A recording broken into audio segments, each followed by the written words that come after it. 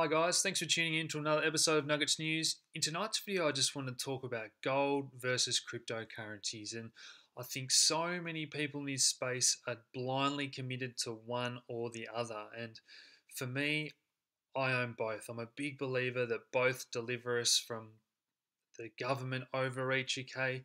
Central banks that have lost control of monetary policy. And if you believe in financial freedom, I believe that you should also believe in both. And I'm going to talk about why. So, we've started to read a few articles like this that gold is losing its safe haven status due to cryptocurrencies and monetary policy, and investors are pull bullion from stocks as new Bitcoin and crypto other options appear. But I believe the truth lies somewhere in the middle. And you're going to hear people like Peter Schiff, who did call the last financial crisis, but he is calling Bitcoin a bubble and saying it's backed by nothing. And then on the other side of that camp is people that saying that gold is a um, barbarous relic that has no place in the modern financial system. So I'm a big believer in both, and I'm going to talk about why, and I'm going to talk about how we're starting to see projects like DigX that are tying together cryptocurrencies and blockchains with physically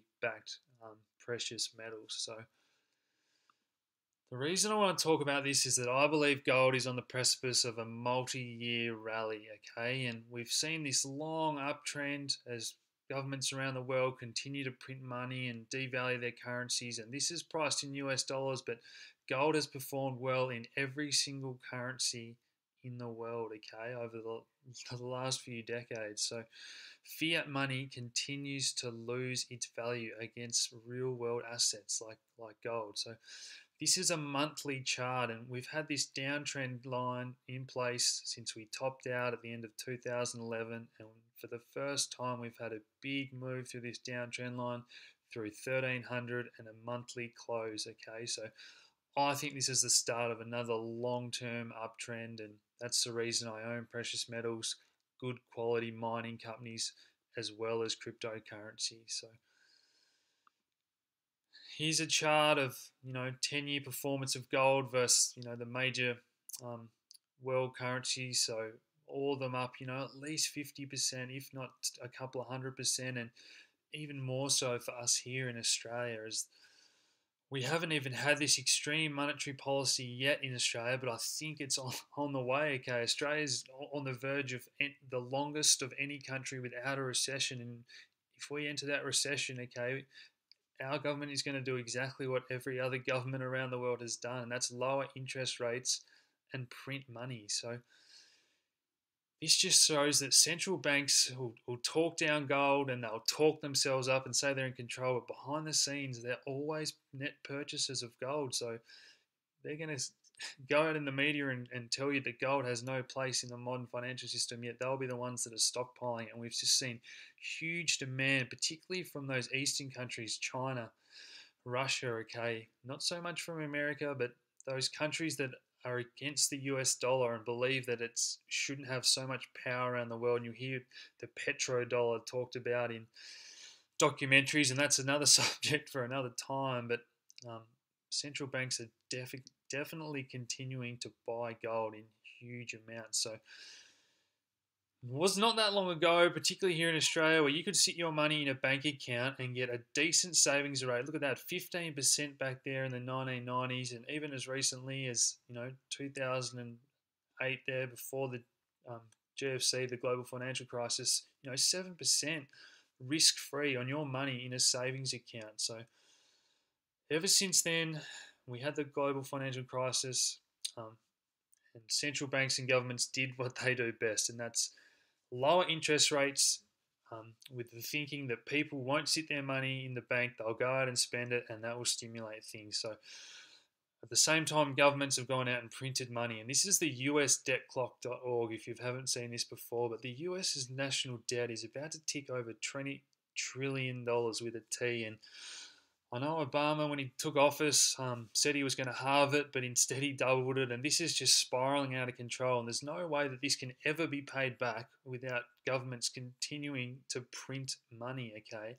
They're never going to pay this back. This is all liabilities, and they can only pay it back by devaluing their currency. And they can't get interest rates back to normal levels. Okay, if interest rates were to go to 10%, okay, they owe $1 trillion per year. Okay, 2 trillion per year just in interest. So this is just interest rates are going to remain low forever, or governments are going to continually print money and devalue their currencies forever, or both. So this is why cryptocurrency, precious metals are going to continue to perform well. So here's just another example of unfunded liabilities, broken promises that governments are going to have to print money for. So this is the percentage of pension funds that are actually funded. Do they have the money to give you when you retire? And look at that. How many states have got above 90%? Not many.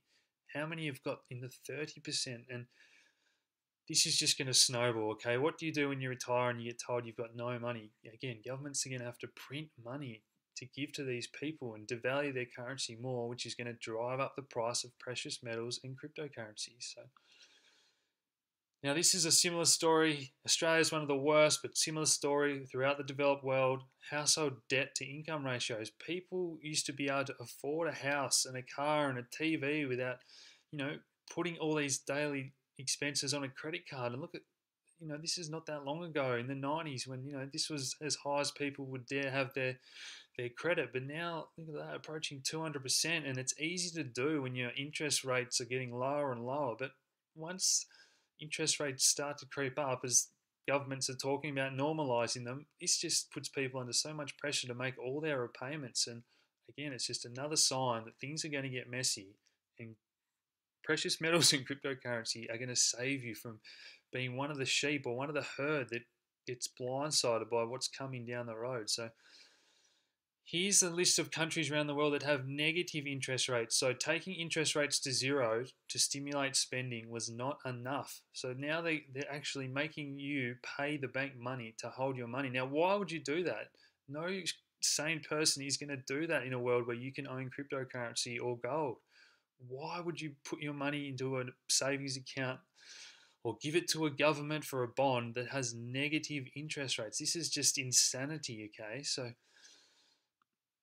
next thing I want to talk about here is the balance sheet of these central banks that are printing money. So this is only 2003 when every central bank around the world combined had less than $4 trillion in assets. Now, since that global financial crisis, they've really heated things up. And look at this now, approaching $20 trillion. And we see craziness from people like the Swiss National Bank that own, millions or billions of dollars of Apple stock. They're buying shares with this money they're printing out of thin air. How is that fair for the average person like you or I on the street, that central banks and the Bank of Japan now own half the stock market in Japan?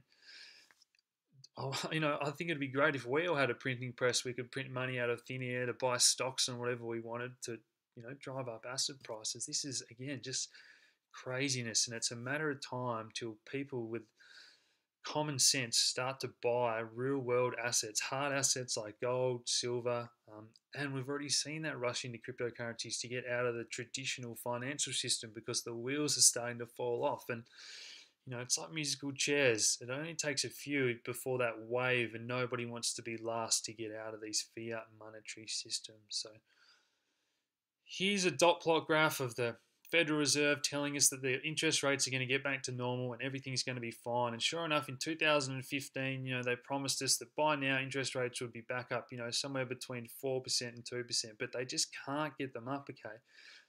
Economies aren't recovering as fast as everyone had hoped for. And, this thought process that things are always going to get better and we're always going to grow at 3%. Maybe the world is not about growing at 3% forever. Maybe we need to start thinking sustainably. And the fact that we've got $20 trillion in debt, you just can't get interest rates up to those levels anymore and expect the economy to function normally. So this is all coming to Australia for my local viewers, okay? We're seeing it around the world, negative interest rates, okay? Central banks printing money left, right and centre. So more and more reasons to own cryptocurrency. The Australian dollar's only going to fall as we approach and enter that recession in the coming years. That's going to drive up the price of crypto and Aussie dollars even more, just like it is for gold, precious metals, okay? I hope this presents to you why you should own both. Both still have a place in every investor's portfolio, in my opinion, and I think we need to work together and realize that by owning cryptocurrencies or gold, we're entering out of the traditional fiat money system that's controlled by governments and central banks and starting to develop that economy of our own, peer-to-peer economy. So I hope you guys have enjoyed that video, a little bit different. If you have liked it, hit that like button. Subscribe if you haven't already. Share this video around. We really want to get this knowledge out there and free people's mind. And once you find out about crypto and financial freedom, you really do go down that rabbit hole, and it is addictive. So thanks for tuning in, guys. I'll talk to you again soon. Cheers.